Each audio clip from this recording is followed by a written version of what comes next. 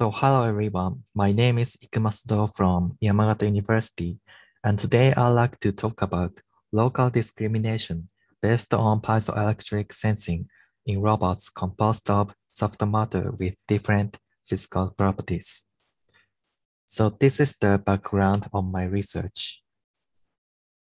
The new coronavirus epidemic has drawn attention to pet robots that can be used to heal and entertain people in their homes. However, most of the pet robots are made of hard materials, and it's difficult for hard robots to communicate with people through contact, like real pets.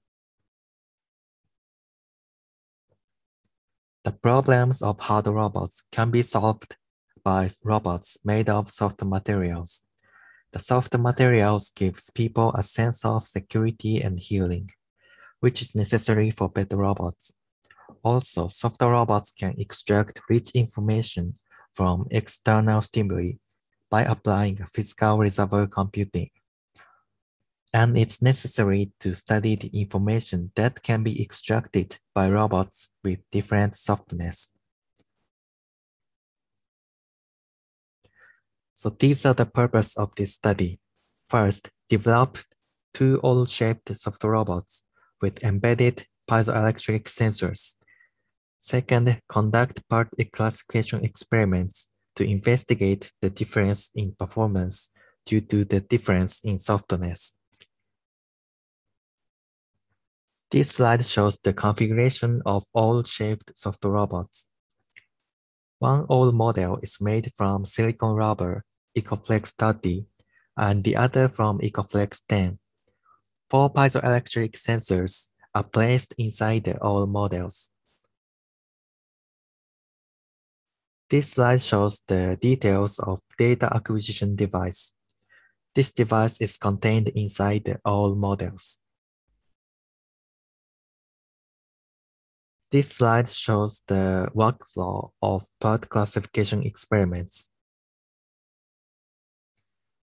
In the data acquisition step, we divide the owl models into 8 parts and acquire data. In the pre-processing step, normalization, peak detection, peak splitting, and feature extraction are applied to the acquired data. Finally, in the classification, we train logistic regression on the trained data and calculate the accuracy on the test data. This is the result of part classification experiments.